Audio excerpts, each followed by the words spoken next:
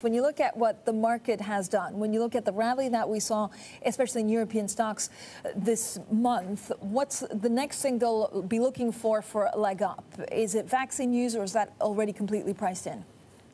No, I doubt it's priced in. I mean, I think the big economic story on the vaccine is the wedge that you've seen between very, very weak consumer confidence and strength in confidence indicators elsewhere. And so I think as we head into next year and the consumer starts to get some momentum, you're going to see the rally continue. And I guess the big question for me is when this vaccine story starts to become much more of a fixed income event. Right now, it's been all equities, but fixed income yields look a little bit low to me.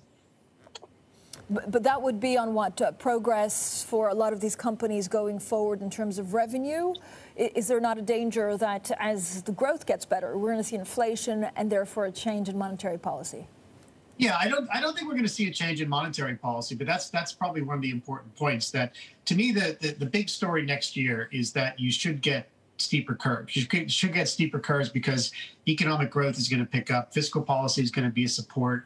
There's going to be a lot of supply, and central banks aren't going to do anything. And so steeper curves, I think, are going to be the biggest risk to this equity rally. But that's probably a story for later in 2021. So, Jim, you're not worried about inflation? I am worried about inflation, but I think inflation is a second half of the year story. If you look at the details on inflation, we're still very much in the negative demand shock portion of this crisis. I think as we head into the middle of next year, we'll start to see a bit more of that medium run inflation risk story start to take hold. So what happens to, is it robust inflation? Does it change our growth patterns?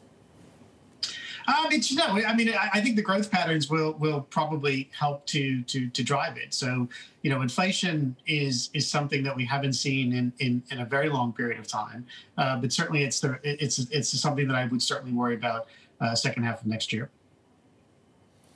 But if you're worrying about in the second half of next year, do you not need to, take stock of that into the first 6 months of 2021 if it rapidly changes? Yeah, listen, I think you do. And again, I feel like the equity markets properly reflect that. To me, where the complacency is fixed income. You've got 10-year bond yields at minus 60 basis points, 10 basis points below the policy rate. That is where you need to see the market start reflecting inflation risks, and that hasn't happened yet. Where do you see Portuguese bond yields in the next couple of days? Will they ever touch zero? Will they go into negative territory? And what does that tell us?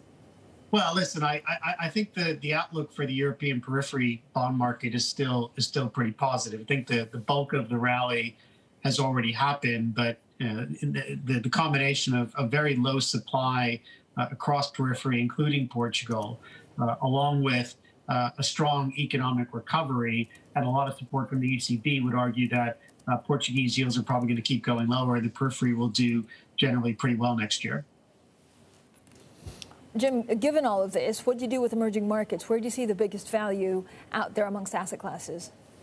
Well, listen, I think emerging markets are set for a much better year next year. The global backdrop is much more constructive. The policy in the G10 is very constructive, and there's a foundation of growth in a lot of these economies that should continue. So Asia has clearly been driving the growth story for the past 6 months, but we look at places like Brazil, places like Poland, places like South Korea, and you've got a lot of growth momentum heading into 2021.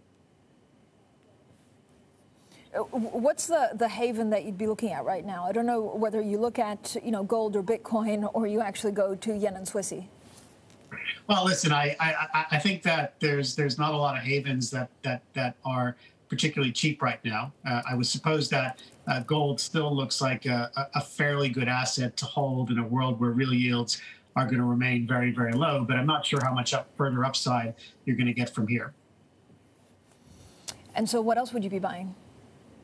Well, listen, I think there's a lot of currencies you can be buying. The euro looks still to be reasonably good value. I do think the Japanese yen in the world of an Asian economic outperformance looks like a reasonably good story. But there isn't many safe havens left out there right now. And if you're going to buy them, you're going to have to buy them at fairly expensive levels.